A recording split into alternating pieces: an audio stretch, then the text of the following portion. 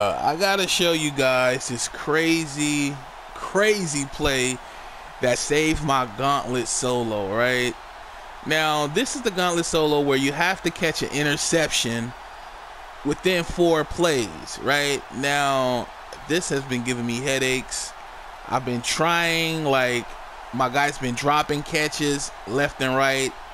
So finally, after about the 5th time, I did it in this play here. Check this out, guys. Check this out. Now, Geno Smith, he's getting pressure. He goes in and he chucks it up. He chucks it.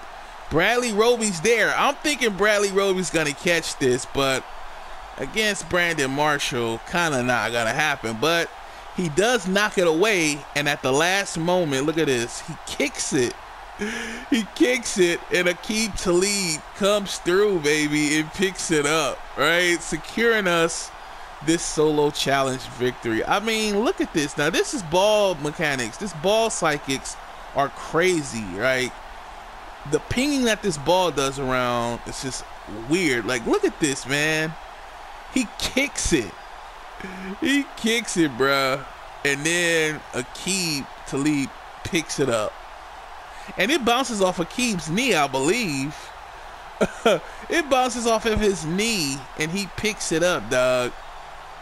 Like, these ball psychics are crazy. Like, I don't know what happened.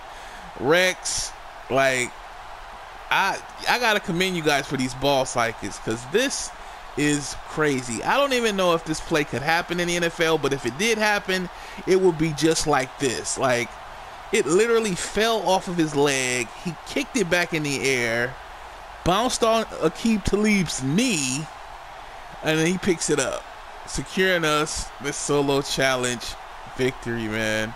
What don't you guys think about that, man? Just crazy. All right, subscribe to the channel for more content. Hopefully not like this, but maybe every once in a while. All right, but that's it for this one, man. I'll see you guys on the next one. Until then, it's your partner Just Mike.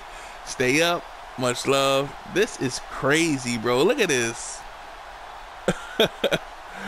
I'm out, man. Peace.